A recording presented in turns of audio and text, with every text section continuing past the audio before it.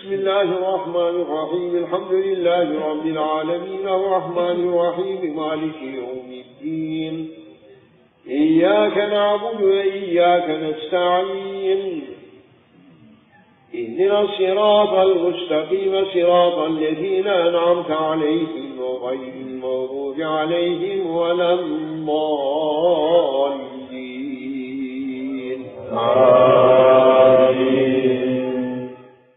History of the Saints of the Golden Chain. Number 4. Qasim ibn Muhammad ibn Abu Bakr. So long as you have not contemplated the Creator, you belong to created beings. But when you have contemplated Him, created beings belong to you. Ibn Ata'ala, Hikam.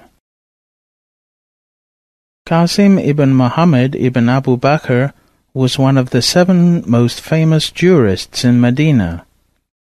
It was through these 7 great imams that the traditions, early jurisprudence, and Quranic commentaries were disseminated to the people.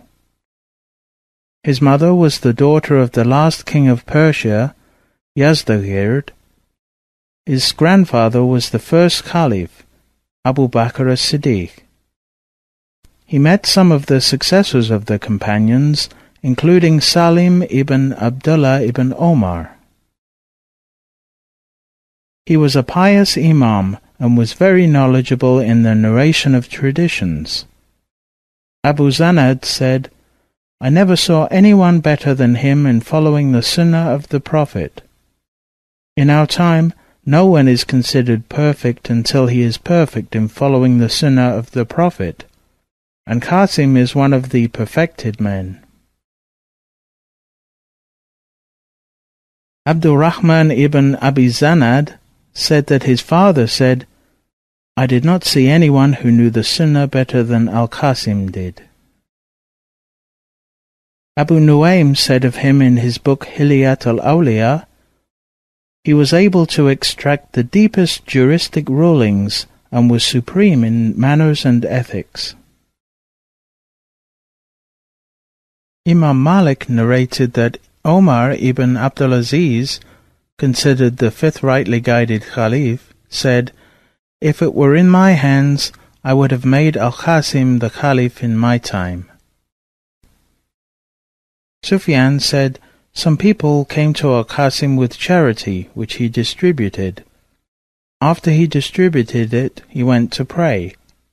While he was praying, the people began to speak negatively about him. His son said to them, 'You are speaking behind the back of a man who distributed your charity and did not take 1 dirham from it for himself.' Quickly his father scolded him by saying, 'Do not speak, but keep quiet.' He wanted to teach his son not to defend him, as his only desire was to please God. He had no concern for the opinion of people." Yahya ibn Sa'id said, "We never found in our time in Medina anyone better than Al-Qasim." Ayub as-Sakitiyani said, "I have not seen anyone better than Imam Qasim. He left 100,000 dinars behind him for the poor when he passed away, and it was all from his lawful earnings." He died in a place between Mecca and Medina called Al-Khudayd in the year 108 or 109 Hijrah, 726 current era, while he was on pilgrimage. He was 70 years old. Al-Qasim passed the secret of the golden chain to his successor, his grandson, the Imam Jafar as-Sadiq.